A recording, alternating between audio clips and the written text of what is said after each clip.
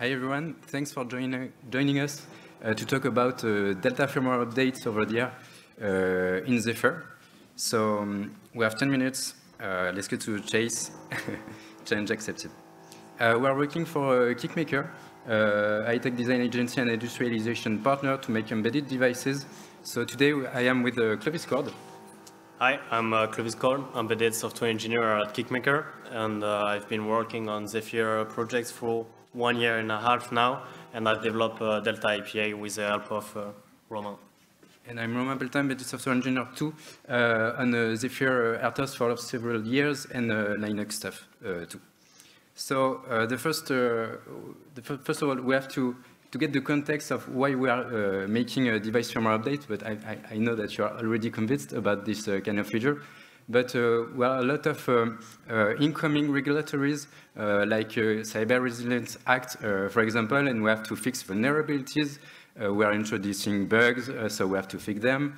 And firmware updates is the opportunity to improve the time to market, to maybe postpone some features to launch the product as soon as possible. So, but the main drawbacks when we have a constrained bandwidth, when we have a constrained power consumption, and the transfer cost, for example, LoRaWAN, public or public network, for example. So we are only focused on the MCU targets.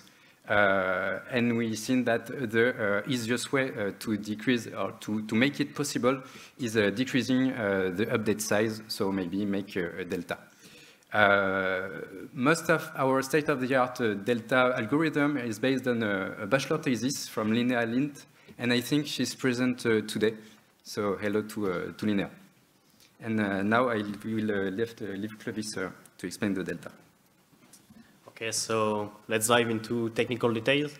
So I think you're all familiar with FOTA, Firmware Over The Air, where you download the full new firmware to update your device. Here, with the Delta update, you only download the patch, so there's a few more steps for Delta updates. The first one is to obviously generate the patch. So for that, we've developed a Python script, bsdiff-hs, which is based on bsdiff for the differential algorithm and on Heatshrink for a compression algorithm. We'll discuss it later. So we are generating the patch, and you can see if there's, for example, 3 different blocks, the patch will contain different instructions about adding some bytes, copy some bytes, and skipping some part. Once we downloaded the patch, we can apply it. We chose a strategy A/B, as it was mentioned on the last presentation, for security reason, because we want our device to be able to roll back in case of the bad updates, corrected updates. And how the Delta updates work, basically just reading the current firmware data and the data in the patch, and it combines the 2 data. And with that, we are able to recreate the new firmware. And once the new firmware is written on the slot B, we can also use MCU boot to update our device. So let's talk about the choices we made. About the Delta algorithm, so the differential algorithm, we made some researches, and we saw that bsdiff was really efficient, especially with when dealing with binary differences. But the main problem was the default implementation of bsdiff is using bzip2 compression, and this compression uses a lot of memory. Because we're working on embedded devices, our main focus is the memory footprint, a low memory footprint. So that's why we developed bsdiff. So for only the Delta API, you can see that it takes around 4,000 kilobytes for the API. And then for the compression algorithm, Heatshrink, for the decoder parts, it takes 800 bytes of flash. And about the RAM, you can configure it from 50 bytes to 50,000 bytes. And so, yeah, as I said, we focused on low memory footprint over decompression speed. Let's talk about the results we had with this API. So, for example, I built the Hello World sample from Zephyr. which has a size of 20,000 bytes. And I just changed the software to print Hello Vienna instead. And you can see that we have as a result a patch size of 191 bytes. So we only have to download the 191 bytes instead of the 20,000 bytes of the software. You can say that it's a small differences, so that's why we have a so small patch. So I built two different samples, the philosophy one and the synchronization one. And also we have a result about 40, we only download 3,000 bytes instead of the 20,000 bytes of the full binary. So now let's go with demo. So we can see, well, at the beginning it's printing a source. So it's a source firmware that is running, and we're sending the patch over UART with block of 125 bytes.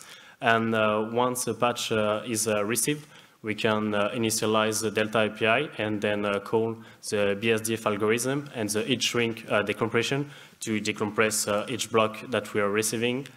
And once it's done, we can reboot by calling MCUboot API.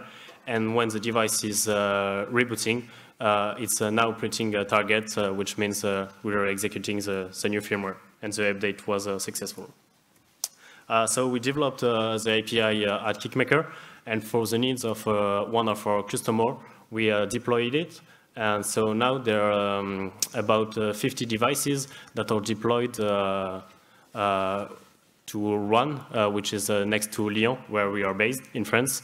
And the devices are using LoRa connectivity, and they are running for now 6 months, and they are updating regularly, and it's working great.